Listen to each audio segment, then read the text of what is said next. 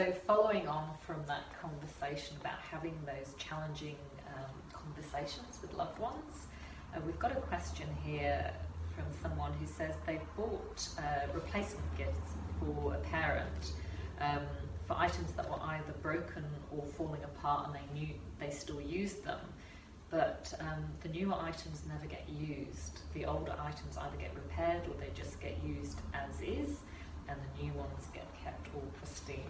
Do you have any suggestions for that?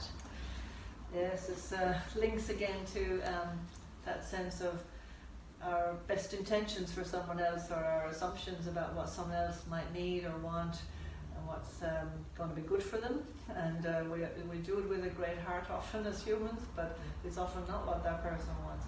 So again, I would invite beginning the conversation something like, I noticed that I gave you the new drill or whatever it might be for Christmas, and that's still in the box or kept in that position over there, and you're continuing to fix and use the old drill. And I'm wondering what's going on, and whether there's any sentimental value is what you're thinking might be, is whether there may be something in that connection that you haven't missed or didn't know about.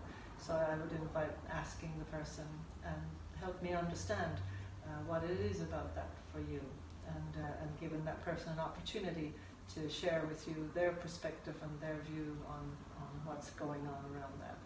And that could lead then to some negotiation, really, whereby perhaps the new one gets returned to the store and a new different gift is purchased, or at a time when they just wait till that one is really finished and begin to use the new one.